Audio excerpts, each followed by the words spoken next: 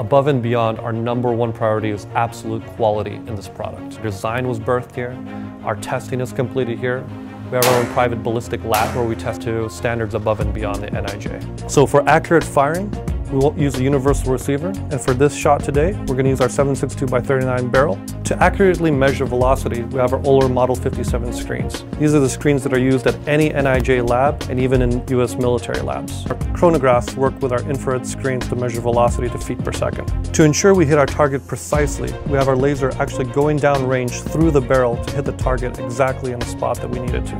We're testing the Defender Level 3 Plus plate. We're going to be testing 7.62x39 mild steel core Russian. We're going to load the bullet in the barrel and screw on our universal receiver. Shooting. Back face deformation is 17.6 millimeters. Obviously there's no penetration because we know we can stop the 7.62x39 mild steel core Russian.